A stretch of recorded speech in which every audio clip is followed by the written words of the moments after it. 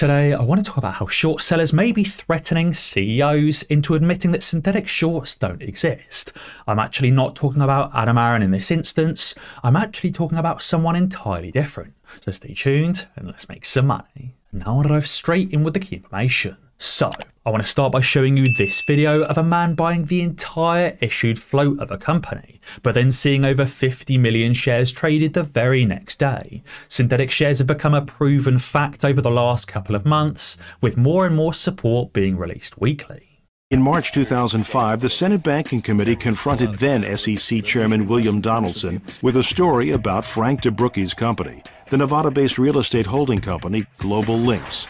An investor named Robert Simpson had set out to prove that small companies were indeed frequent targets of abusive naked short sellers.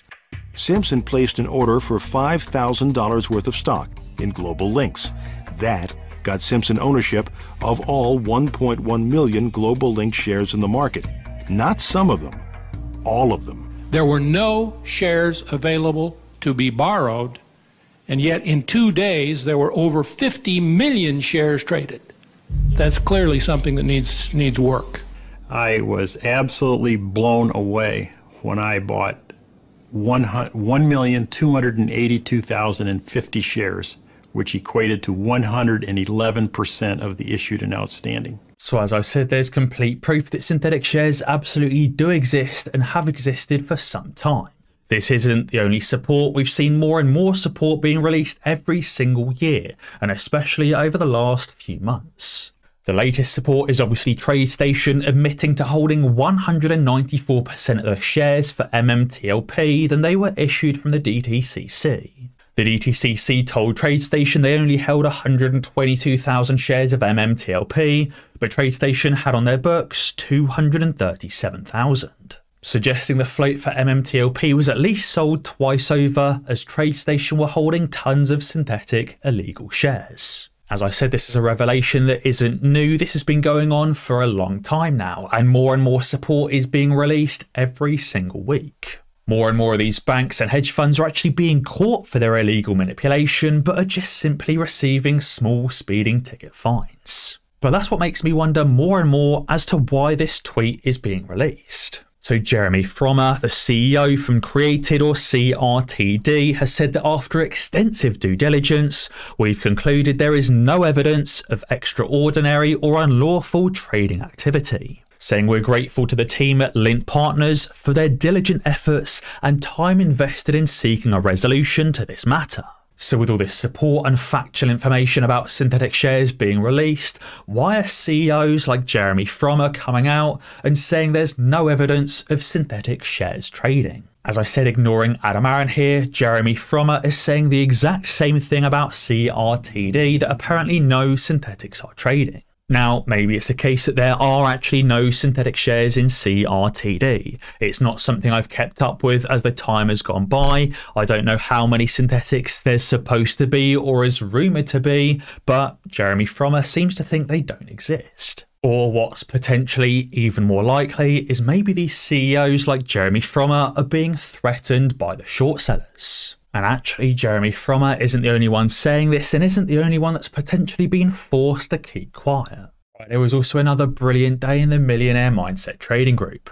RJ started off the day with an 18.9% gain. JJ locked in over $400, mostly on LBPH, and Kevin went 2 for 2, taking 2 profitable trades, one for 20% and another for another 15% on top of that.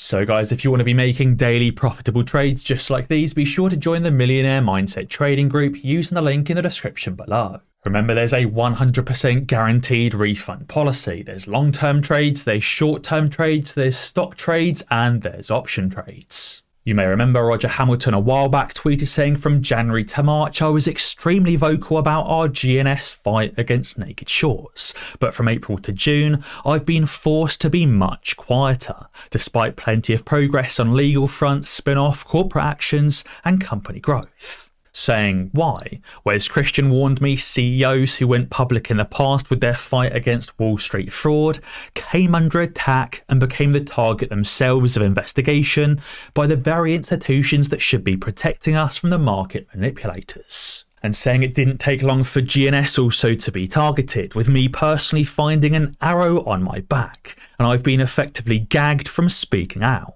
and saying we've now become the victim to the same death spiral we were in last year by being intimidated into silence, and saying I've seen many other good company CEOs also being silenced and retail investors losing out as a result of what's going on behind the scenes. So it seems both Jeremy Frommer and also Roger Hamilton were forced to be quiet and effectively admit that synthetic shorts don't exist in their company, which actually to me sounds very similar, if not the exact same words that were uttered and issued by Adam Aron too. Maybe Adam Aron came under attack for speaking out on synthetic shorts all that time ago, just like Roger Hamilton and Jeremy Frommer have been too. Now, why obviously would these shorts want to intimidate companies and their CEOs into stopping talking about synthetic shorting? Well, obviously because they're scared of the truth getting out there, and they're scared of retail investors clubbing together against those short sellers, crushing them and liquidating them. And that's also why hedge funds are likely suing the SEC, trying to stop that short interest data being released to the public. As Boss Blunts tweeted, he said, don't forget, hedge funds are suing the SEC for forcing them to report short interest data. Shorts are in big trouble. You remember articles like these saying that hedge funds sue the SEC over the new short selling rules in wake of the meme stock mania. Those hedge funds are saying the rules will impair price discovery and hurt investors by exposing short sellers in their positions. To me, all it really sounds like that's going to be hurting is those short sellers. Especially as Ken Griffin obviously recently said that markets are efficient not because supply and demand dictates the price, but because Ken Griffin at Citadel Securities and other market makers dictate the price of those securities for everybody else. Or they drive the value of those companies towards where we think they should be valued. John Stewart a while ago said this conversation doesn't end here. The one thing I've learned all this time is they're banking on you losing your stamina. They're banking on you losing your tenacity. And saying the fact that this strength is in your community and it's so strong and it's evolving is the worst thing that could possibly happen to those short sellers. Now, on that note of hedge funds suing the SEC, Joe Schmo actually tweeted something very, very interesting. And this is a letter written to the SEC quite some time ago.